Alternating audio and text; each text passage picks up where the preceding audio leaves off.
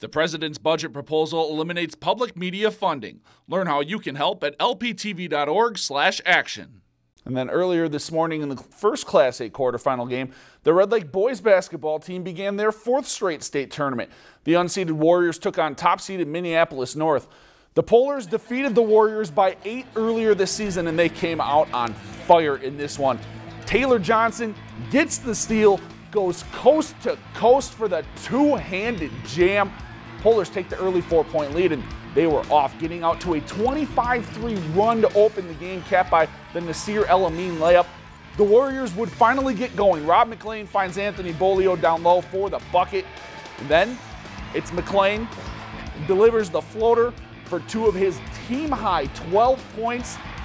And then McLean producing again, finds Jamie Cook. He delivers the 3-ball. He had 9 points, but the Warriors still trailed by 24, and they would never get any closer. Minneapolis North led by 33 at the half, and they roll to the 47-point victory, 93-46. Here's Red Lake after the game. It's a totally different ball game at the state level.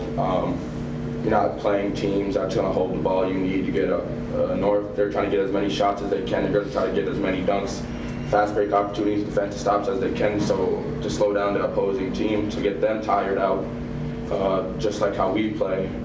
Just today we just couldn't make a shot. Our defense was lacking. We couldn't pick up after it. To make it to the state tournament, it's an honor because some players may never make it here. So, and we're very fortunate to come 4 times in a row, and a couple of these guys have 2 or 3, Section A championships under their belt, and that's something they create memories for the future, and they can tell their kids someday that I played in the state tournament, and so I'm really fortunate just to be the coach of the team.